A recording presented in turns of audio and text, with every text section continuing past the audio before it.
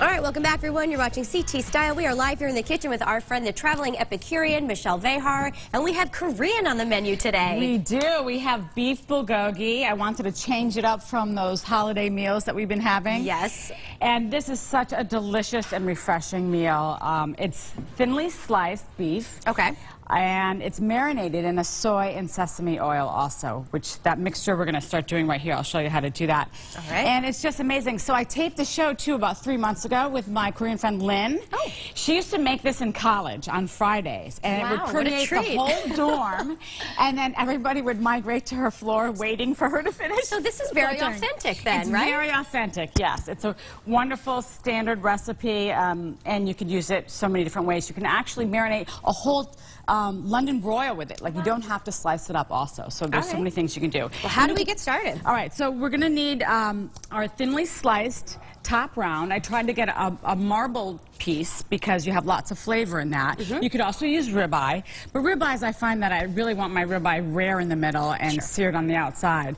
So, and what we're going to do is we're going to add sugar. So you can add a quarter cup right to the beef, and that's a natural tenderizer.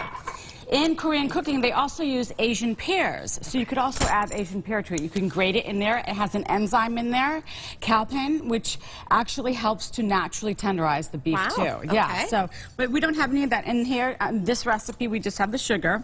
So you would put that on first and let it sit with the meat, and that would start to work all by itself without doing anything else. And then we're going to add some toasted sesame oil. Which smells great. Doesn't that smell great? So I love that flavor. And then we're going to add some soy. You want to add some green onion. How much of the green onion? You can add all of the green onion. I'm a big fan of green onion. I am too. Oh, you're not? No, I am. Okay, good. Yeah, so we'll do it up.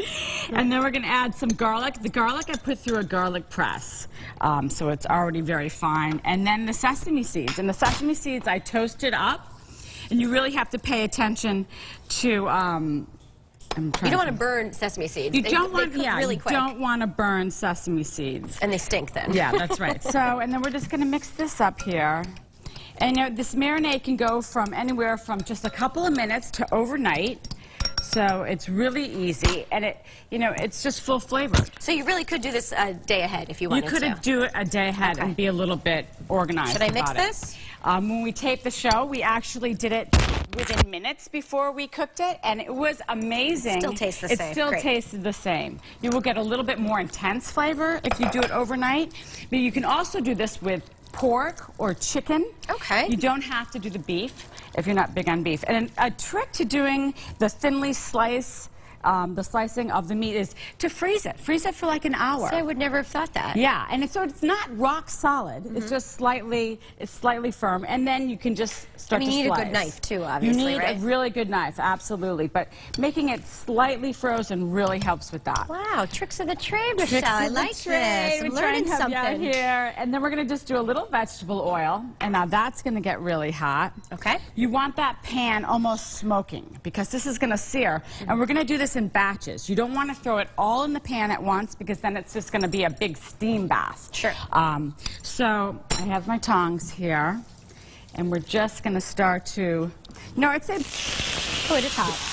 Now we step back to it. We're cooking with steam here. Yeah, and then you're just going to sear this for about 4 or 5 minutes. Oh, so it's quick, right? It's a quick sear. All right, so let that cook because we have about a minute left, and I know you're pairing it with some pancakes here. Yeah, these are Korean pancakes, and I serve them with my ginger soy mixture there, which is on my website. So it's shredded carrots, zucchini, peppers, potato, and green onion, and then you just use pancake mix. So easy, right? I love that for a side dish. And then we have to talk about dessert. I don't want to forget about it. Yes, those are Korean honey cookies. Because they're delicious. With some sesame seeds on top of those, and those are really delicious too.